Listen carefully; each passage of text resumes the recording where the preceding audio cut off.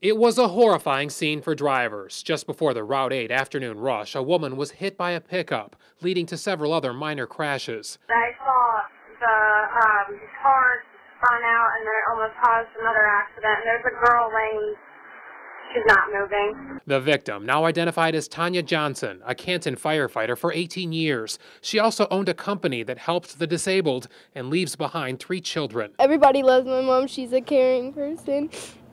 She's successful. My mom dedicated her life to helping people, and she did that around the clock. She was a very strong person. I know that. She had a strong mind. Tanya's husband of 1 week didn't want his face shown, but told me he had a disagreement with Tonya about whether to get off Route 8, and he pulled off the side of the highway. We were holding hands, and I was looking over to the left, and she just opened the door. She just got out of the car and just started walking. I have no clue, no idea. She wasn't mad. She wasn't crying. Randy says he was stunned when Tonya walked across 3 lanes of Route 8 South, jumped over the barrier, and was hit and killed by a vehicle on 8 North. I love my wife, and I still love my wife. And I am devastated about the situation because nothing like this has ever happened to me in my life. Tanya's family is haunted by the question, why, but are convinced this was not a suicide. Never in a million years would this woman take her life. This is definitely not something in my sister's character.